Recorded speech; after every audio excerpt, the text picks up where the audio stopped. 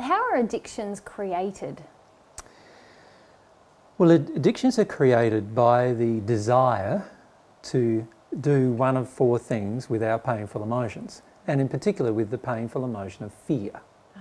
And those four things are, firstly, to deny fear exists, to suppress the feeling of the fear, to resist the feeling of the fear, or to substitute other feelings for the feeling of the fear, in place of the feeling of the fear. And if we desire to do any of those four things, we will create addictions automatically. So our addictions are generally automatically created without much thought, as soon as we enter the state where we deny, suppress, resist, or want to substitute. Yep. So that's the primary way in which all of our addictions are created. Great. Pretty concise. It is. There's a few notes here. Of course. We need to, of course, see the circumstances under which they might be created. Yep. So that's why we've created some extra notes for people to understand what's going on. Yeah. Would you like me to yes, mention let's the list first them one? one by one, Yep. and then we'll discuss them. So, we're attempting to deny, resist, or suppress grief by replacing real love with emotions masquerading as love. Yes. So this reverts back to, you remember there is a direct relationship between fear and how fear is created, and addictions and how addictions are created. So remember, if we go back to the fear and how fear was created, we firstly had the withdrawal of love, the withdrawal of truth, the emotions, the addictions masquerading as love, and the lies masquerading as truth. Yes. So naturally there is going to be a link now between the way fear is created and how addictions are created. Because addictions are created by the suppression or the attempts to suppress, deny, resist, or place something in lieu of your fear. Yeah. So of course there's going to be a direct relationship between how fear is created and how addictions are created. Yes. Yeah, absolutely. So in this first particular one, we're looking at the lies masquerading as love, yes. aren't we? So whenever there are lies masquerading as, addictions masquerading as love, what happens there is that we think we're being loving, and we desperately want that type of love. Right, a feeling of love coming from somebody. But it's a misinterpretation of what real love is. So in other words, we think it's love, but because of our childhood things that happen due to fear, we are wrong. We actually believe that it's love, but it's not. It's actually an addiction that was getting met. And we only think that somebody loves us when they have some kind of addiction with us. Okay, so you're saying when I have a lie, a codependent or an addiction that I believe is love, fear is created, and then I can act to suppress the fear and the... by wanting more of that codependent addiction. Got you. So in other words, I'm screaming for, I'm desperately wanting somebody to give me that feeling that I interpret as love. Yeah. Because the emotion in me causes me to interpret as love. Yeah. So somebody comes along and tells you that's not loving, and you go, don't be stupid, I know what love is, and that's love. Yeah. Even though you're completely wrong. Yeah. Because you have the emotion inside of you that's causing you to interpret that as love. Yeah. Right? And that's the trouble with addictions masquerading as love in our childhood, is that it causes this layer of fear that then have these addictions that are created that all want the addiction to be met so that you can feel like you're loved.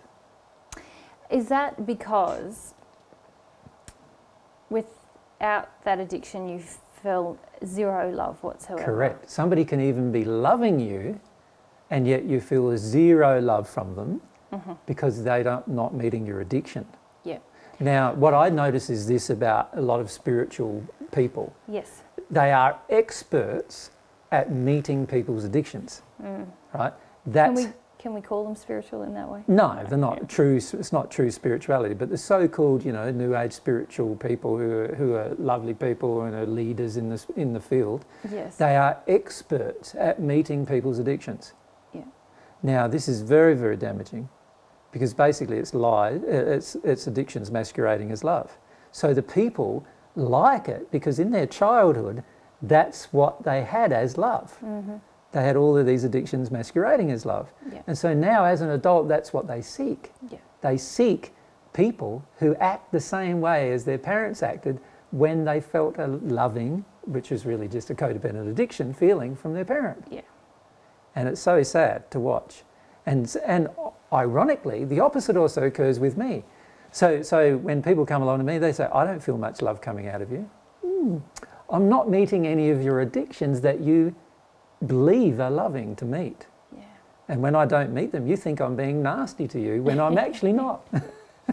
I'm being loving to you in that place from God's perspective, but you think I'm being nasty because I'm not meeting your addictions. Mm. Yeah. Yes. I've got half a thought process going on in my head that I can't get out. Yeah. But yeah, absolutely. I witness that all the time. Yeah. And I also know that it requires us becoming more sensitive emotionally to really sense love, to get beyond some addictions. Yeah. To really sense it.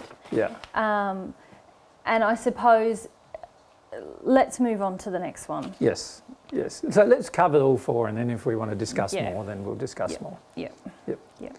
Okay. So the second one is.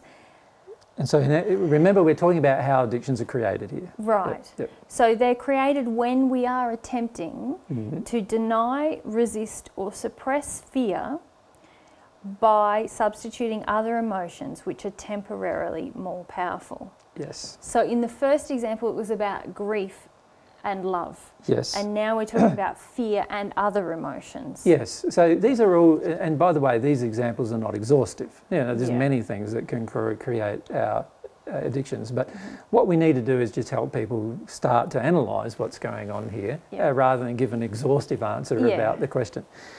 But if we look at this particular issue, our desire to suppress creates the addiction. Mm-hmm. So remember, it's the desire to suppress the pain. Now, if the pain is sadness and we don't want to feel it, we will create an addiction.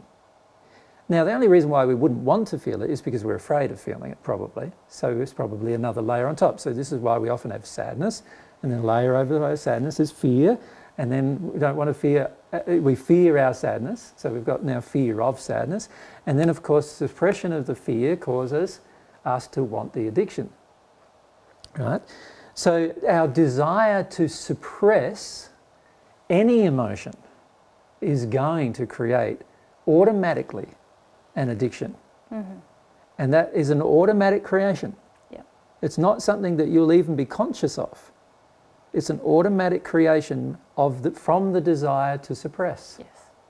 And this is the thing we need to understand, that just having a desire to suppress, a desire to deny, a desire to resist, or a desire to substitute is going to automatically cause us to substitute.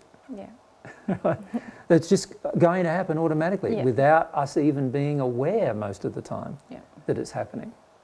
And unfortunately, because of that, we won't even be aware that we're doing it. Mm-hmm. And most people are completely unaware when they are actually doing it, completely unaware.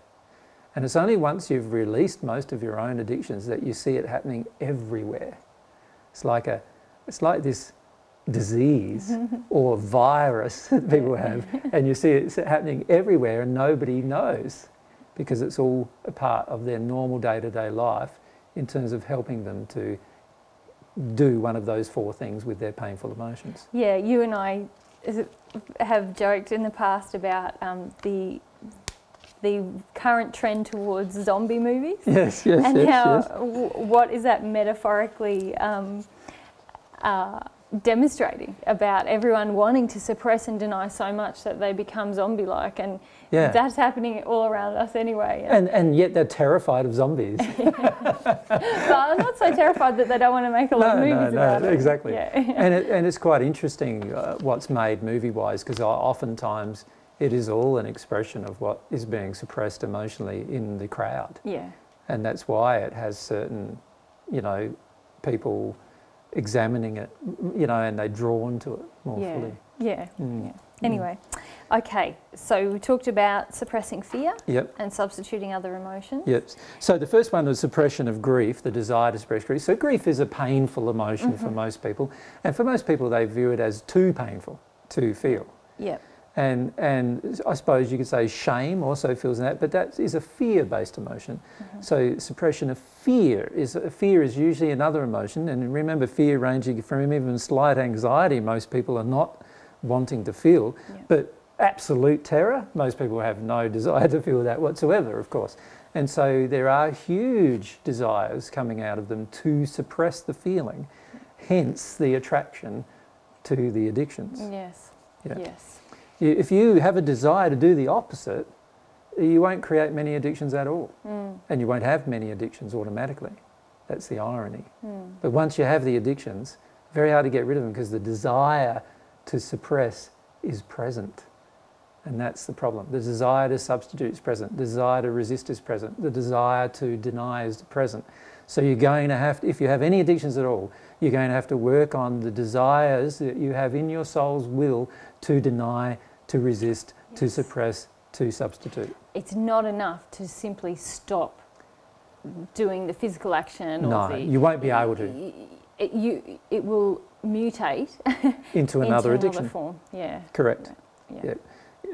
While the desire in you to suppress the underlying causal emotion remains, addictions are the necessary result inside of you. They're the thing you have to do in order to help you avoid the painful experience. And so you will do it. And it doesn't matter how much you think you won't, you will. Yeah. Ain't that the truth? Okay. So the third example, you were talking about denying, resisting or suppressing anger by substituting other emotions that are temporarily more powerful. Yes. Now here I'm speaking not of adult anger, which we'll discuss in a different question. I'm speaking of the childhood anger that was created due to the suppression of the grief and fear that are caused by your environment at the time. So see, a lot of children are firstly told they're not allowed to feel their sadness. Otherwise, they'll be given something to feel sad about. Which creates fear. Which creates fear. Yeah. And then when they feel afraid and they act on their fear, the parent goes, what are you afraid of? You've got nothing to be afraid of. And they're angry with the child and threaten violence towards them generally. So now the child is now afraid to express their fear. So now they have to put another layer on that. Now, if they can't get their addiction met to suppress their fear in that place as a child, they revert to anger or rebellion. Now, usually most children have that heavily suppressed because they start to experience anger and then the parents do give them something to be sad about by belting them or being violent towards them. So that causes the child to learn how to suppress rage and anger at the childhood level. Now that, of course, they then have huge amounts of fear associated with anger, with the expression of childhood anger, childlike anger.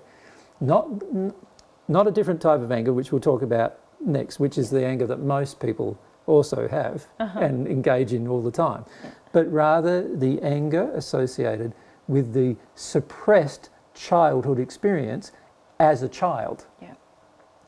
Now, as a result of trying to get away from that, you will enter addictions. And those addictions will be one of those three forms of addictions, which will be emotional, physical, or substance-related generally. Okay. The fourth example is attempting to deny, resist, or suppress truth with lies masquerading as truth. Yes. Now but a lot of the world is addicted to this. The way to stay away from emotion is to deny the truth about the emotion. So the way to feel an emotion at the causal level is to accept the truth about the emotion. And the way to stay away from the emotion is to deny the truth about the emotion. So lies masquerading as truth become very acceptable emotionally to us. So we want to hear the lies masquerading as truth rather than hear the truth itself. The truth itself will expose the underlying causal emotion.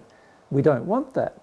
So what we choose to do is accept a whole heap of lies masquerading as truth. We can give some examples here. For example, most people, when you tell them that their parents didn't love them, they'll say that's a lie. They'll say, my parents loved me. And then you ask them, did your parents smack you? They go, yes. But they loved me. There's the lie masquerading as truth. Yeah. A violent parent doesn't prove love. It proves violence. It proves there was no love in that moment. Right? Yeah. There's the lie masquerading as truth. But we want to tell ourselves the lie that our parents loved us so that we don't have to feel the truth that they did not. And we'd prefer to accept this lie.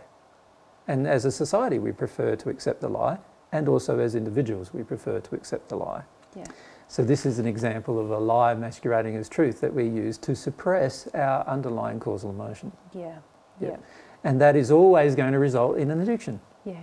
We're going to want somebody to tell us the lies, to feed us the lies. See, inside, there's a feeling inside that none of the lies are real. You know, they're not true. Yeah. So we want the lie to be told over and over again. So we want mummy and daddy to tell us they love us all the time, when we don't feel they love us at all. Yes, and this was the half-formed question I had earlier. And that was,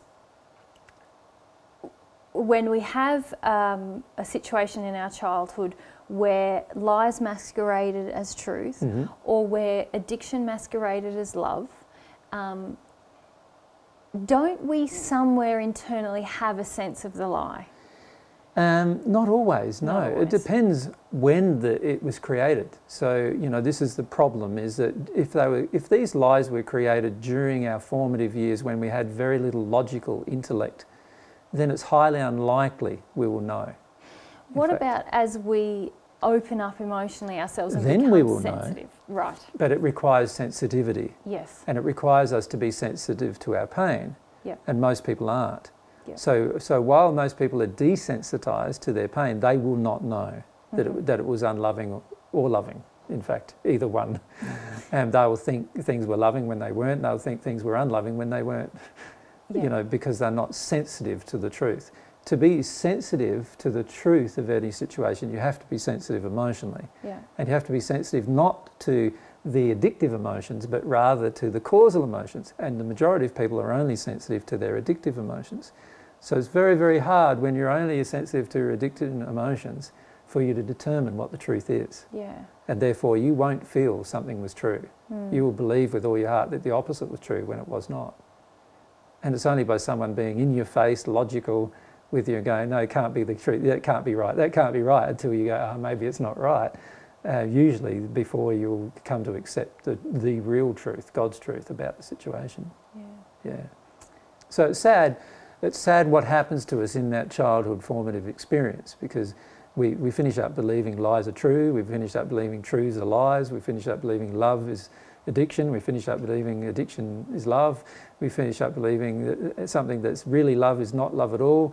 You know, we come away from the experience with so many false beliefs that we now have to, as an adult, be willing to unravel. Now, God's willing to help us unravel all of these things, but it's just whether we're willing to go through the painful emotional experience. And for the majority of people, they aren't willing to go through the painful emotional experience, and so they never unravel it, even though they hear truth over and over again for many years. They still won't unravel it until they're willing to go through the painful emotional experience. Yeah. And that's how the human soul functions. Yes. Until we're willing to get rid of the resistance emotionally within our soul to accepting truth, we will not accept the truth no matter how much we tell it to ourselves and to others. We just won't accept it. And that's what dominance does in the soul. Yep. So we need to understand the principles of how the soul functions to really understand how to unravel all of this mess that's been created in our soul. Yeah. But really, the primary creator of the mess is just our unwillingness to feel pain. That's the primary creator of the mess. And once you understand that, it becomes very simple to unravel the mess. Yeah. You need to learn how to be willing to feel your pain. Yeah. And that's the main thing that you need to learn, in fact. Yeah. So it is quite simple to unravel once you understand that.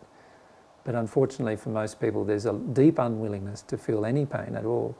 And as a result, you know, we revert to addictions and so forth to avoid them. Yeah, yeah. Thank you. Thanks.